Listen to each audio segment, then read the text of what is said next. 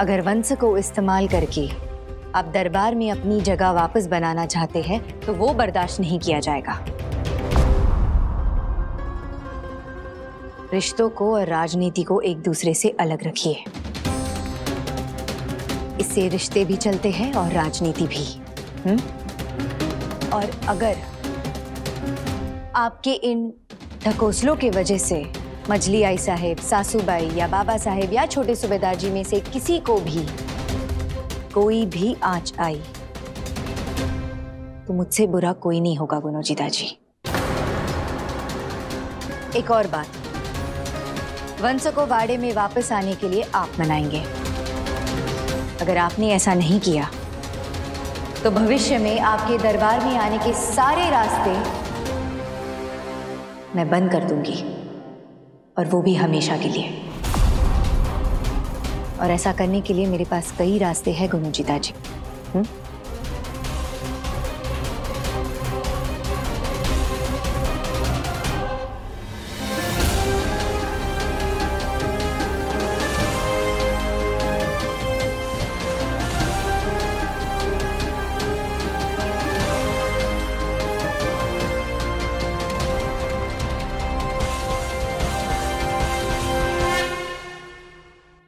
जलपान करके जाइएगा।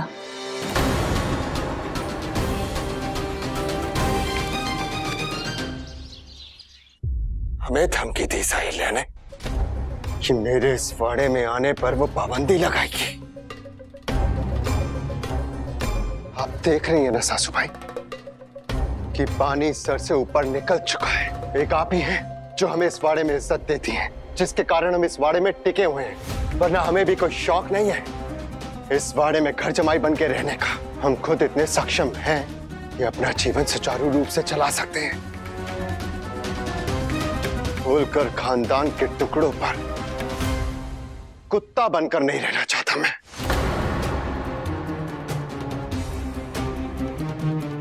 ये तो आपका अपनी बेटी के प्रति प्रेम है, उसके लिए इतना अपमान सहता आया हूं मैं, और आज तक सह रहा हूं सासू भाई। लेकिन अब और नहीं, हमने तय कर लिया है कि हम इसी वक्त इस वाड़े से, इस खानदान से अपना नाता तोड़ते हैं।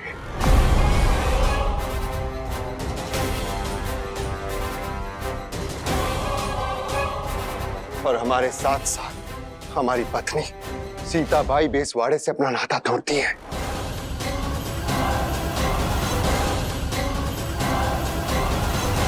माफ कीजिएगा सासू भाई, मगर आप अपनी बेटी का चेहरा देखने के लिए तरस जाएंगी।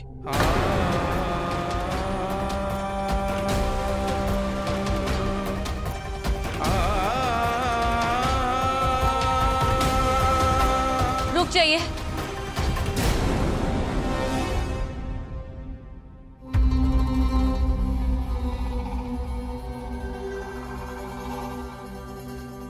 ऐसा कुछ मत कीजिए जावेद साहब, मेरी बेटी को मुझसे दूर मत कीजिए।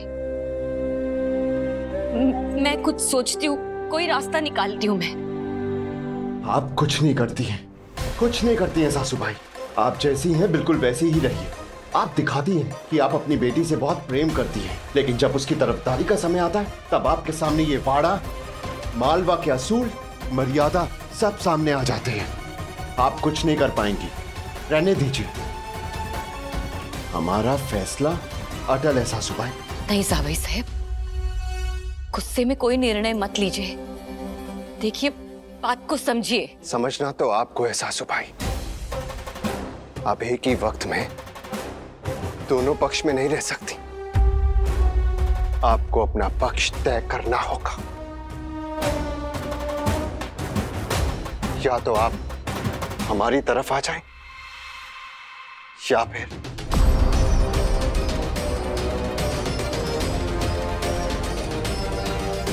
हम आपको आखिरी मौका देंगे। सासू भाई, तय कीजिए कि आपको अपने अंदर की आई को जिताना है और या फिर रानी को।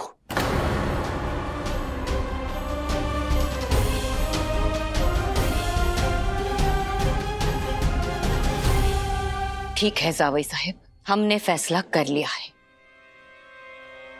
हम अपनी बेटी को खो नहीं सकते। और हम आपके पक्ष में हैं। और आपको न्याय दिलाने के लिए अगर हमें अपनी मर्यादा का उल्लंघन भी करना पड़े तो हम करेंगे।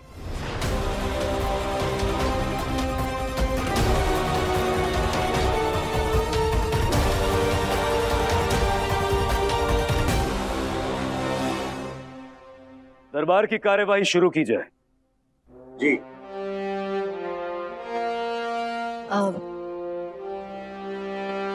कार्यवाही शुरू होने से पहले मैं कुछ कहना चाहती हूँ।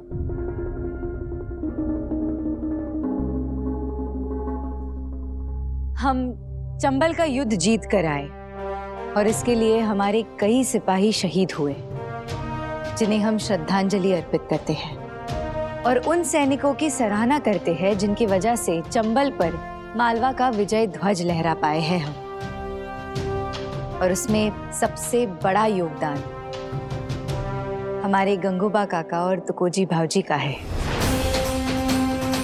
जिन्होंने मालवा की रक्षा के लिए अपनी जान को हथेली पर रखकर युद्ध किया। इस प्रशंसा के लिए धन्यवाद। आज के बाद भी हमारी मातृभूमि के लिए मैं इसी तरह डट के लड़ता रहूंगा अपने जीवन के आखिरी सांस तक।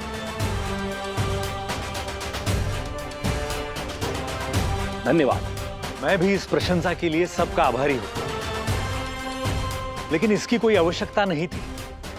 यह तो मेरा धर्म था। अब दरबार की कार्यवाही शुरू कर दीजिए तुकोजी भाऊजी। जी।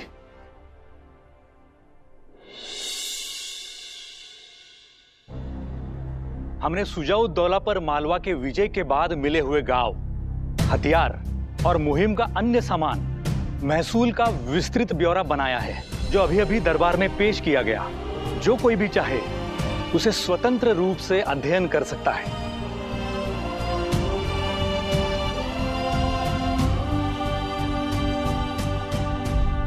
मैं नहीं समझ पा रही हूँ आपके मन में क्या चल रहा है।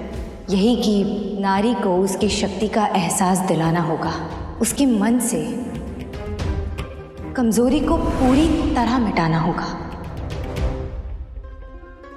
छोटे सूबेदार जी, मैं एक प्रस्ताव रखना चाहती हूँ।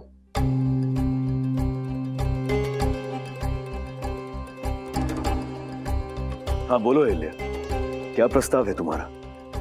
बेशक इस जीत का श्रेय उन सिपाहियों का है जिन्होंने इस युद्ध में अपनी जान की बाजी लगाई, लेकिन जब वो सिपाही युद्ध भूमि पर लड़ता है तब उसका घर उसकी आई, बहन या पत्नी यानी कि एक स्त्री संभालती है।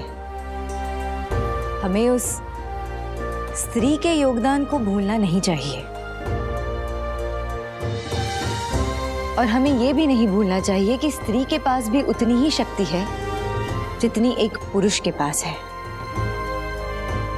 अहिल्या, तुम्हारी इस बात में कोई संदेह नहीं, कोई दो राय नहीं, और हमें यकीन है कि यहां बैठा हर शख्स इस बात से सहमत होगा, और खास तौर से तब जब तुमने अकेले अपने नेतृत्व में चंबल का युद्ध जीतकर इस बात को साबित किया। हाँ तो कहो अहिल्या, अब तुम बताओ कि तुम्हारा प्रस्ताव क्या है?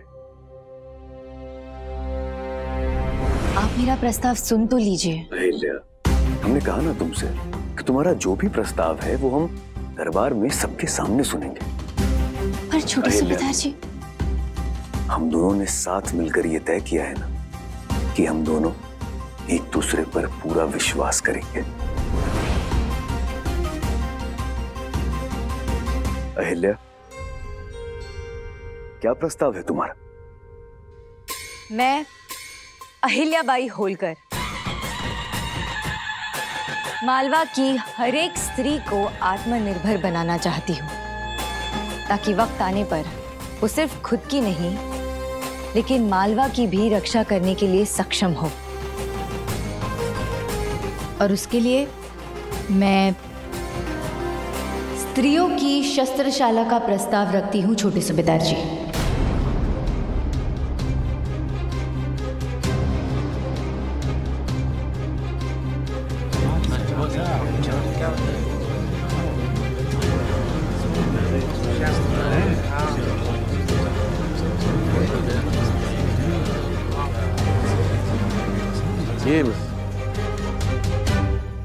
ये कैसा प्रस्ताव है छोटी रानी साहेब? बहुत ही सामान्य सा प्रस्ताव है ये गंगूबा काका। अपनी सुरक्षा का अधिकार सभी को है और सभी प्रकार की सुरक्षा व्यवस्था में भागीदारी का हक भी सभी को होना चाहिए। दिन प्रतिदिन राजनीतिक माहौल बदलता जा रहा है। ऐसे में आने वाले दिनों में राज्य की रक्षा के लिए महिलाओं की सेना अहम भूमिका निभा सकती है।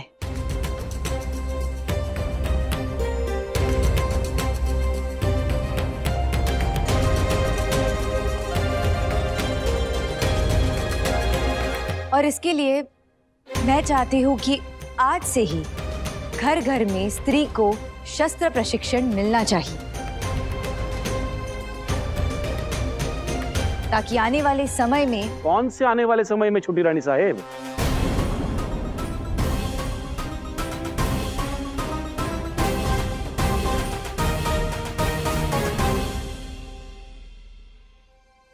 क्षमा, आपकी बात को काटने के लिए मैं क्षमा चाहता हूं छोटी रानी साहेब, पर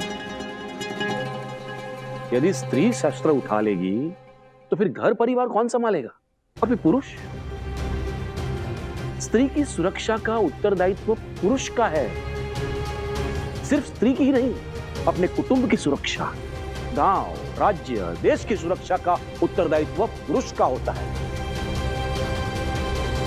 और जिस घर में पुरुष ना रहे स्त्रियों के साथ, उसका क्या? केवल स्त्रियां हो, उस घर का क्या? ये कैसी बात है? ऐसा क्यों होगा कि स्त्री के साथ पुरुष मौजूद नहीं होंगे? ऐसा इससे पहले कब हुआ है भला?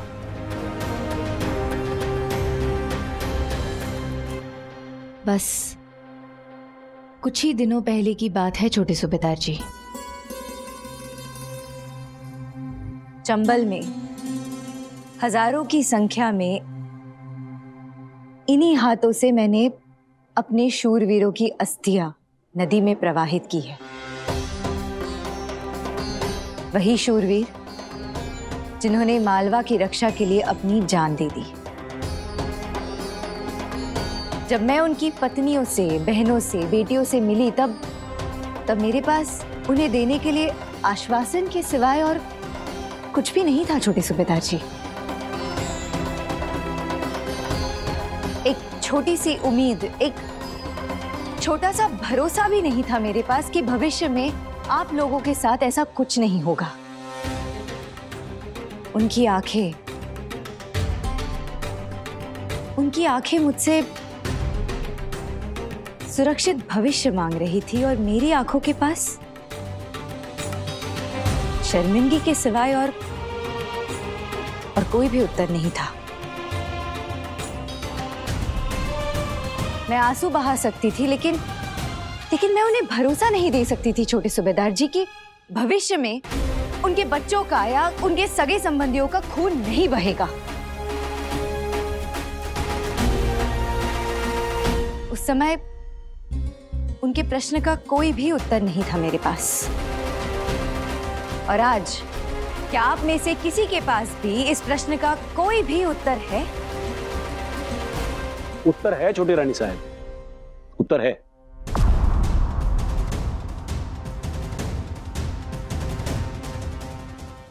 राजकोष से उन सभी परिवारों के पुनर्वसन के लिए धनराशि दी गई है और उसका आदेश आप ही ने दिया था।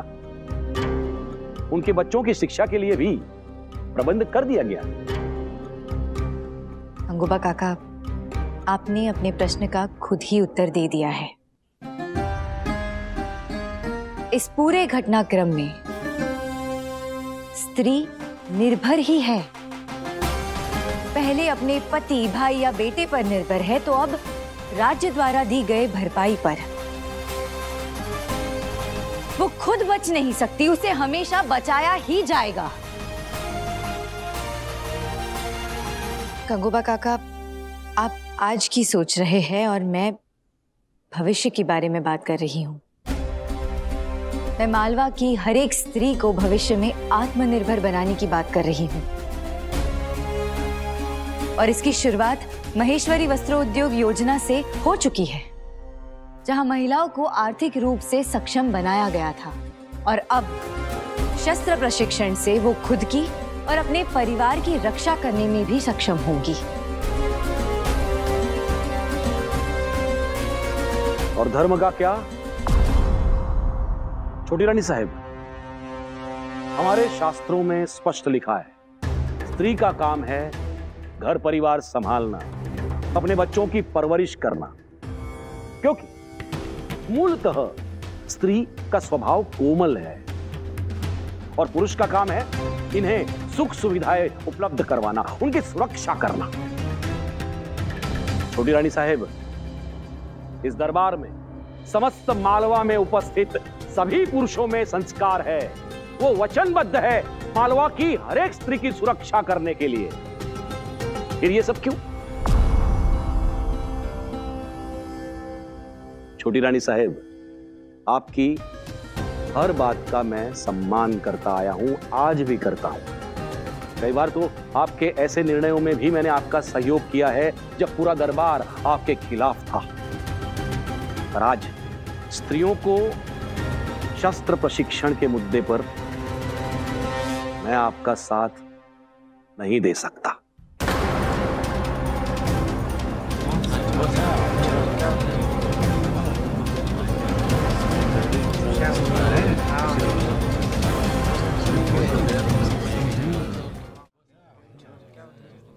आप सब शांत हो जाइए।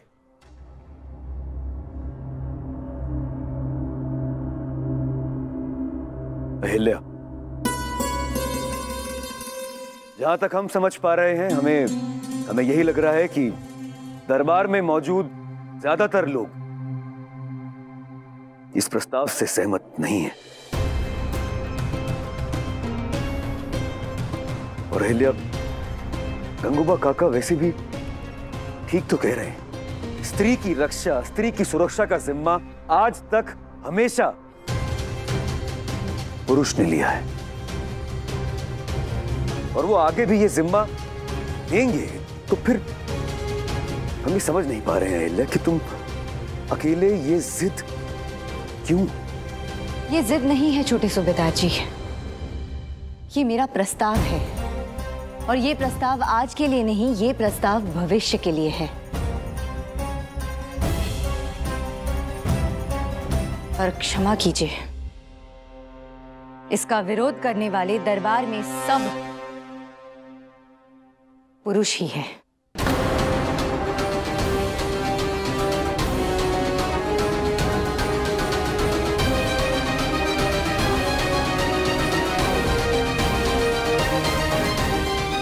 हम कुछ देर के लिए दरबार को स्थगित करते हैं। एक विश्राम के बाद दरबार की कार्यवाही दोबारा शुरू की जाएगी।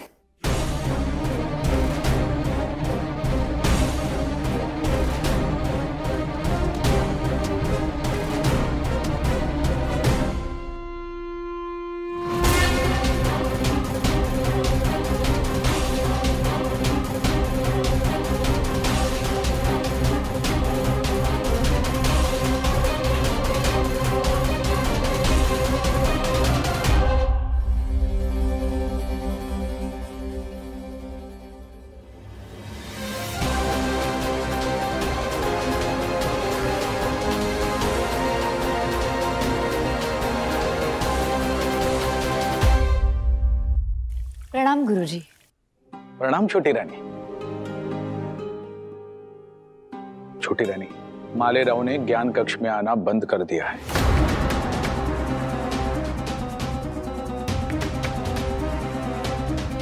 बात सीमा से भी बाहर जा रही है छोटी रानी। आप ध्यान देंगी तो अच्छा रहेगा। जी गुरुजी।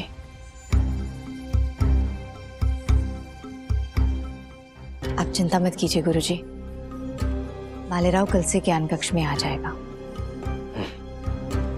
चलते हैं।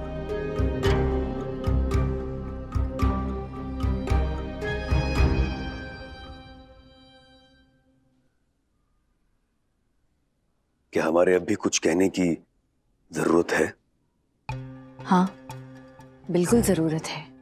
तभी तो पता चलेगा कि कितनी बातें अनकही है छोटे सूबेदार जी। तो ठीक है अहिल्या, अगर ऐसा ही है तो सुनो।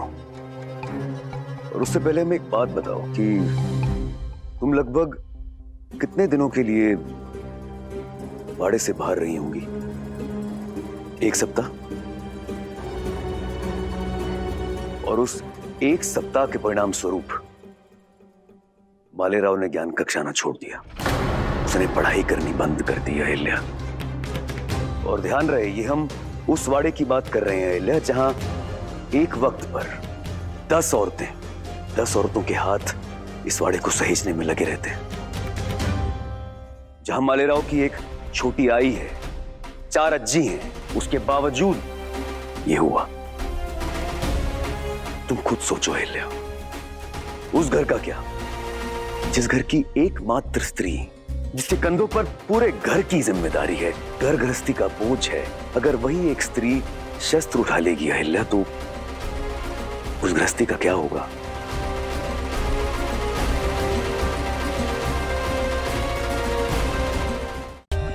For more updates, subscribe to our channel, click the show links and enjoy watching the videos.